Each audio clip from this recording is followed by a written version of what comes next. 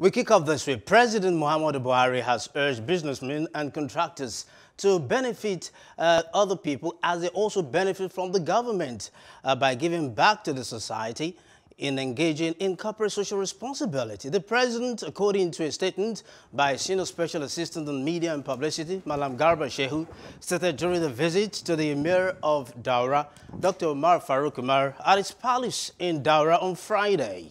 The Emir said the president must remain focused in getting results, particularly in securing the country. Hello, hope you enjoyed the news. Please do subscribe to our YouTube channel and don't forget to hit the notification button so you get notified about fresh news updates.